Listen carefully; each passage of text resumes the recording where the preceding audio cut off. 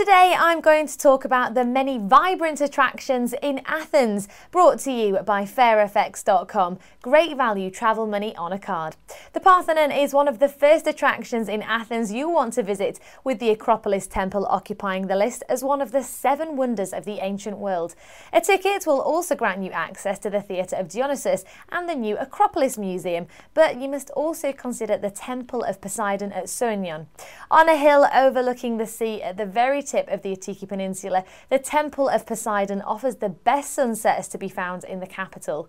Finally, there's the National Gardens, an African rainforest in the middle of Athens, which shouldn't be missed, which is also less than a mile scenic walk away from the Agora Athens Central Market, the most vibrant location in the city.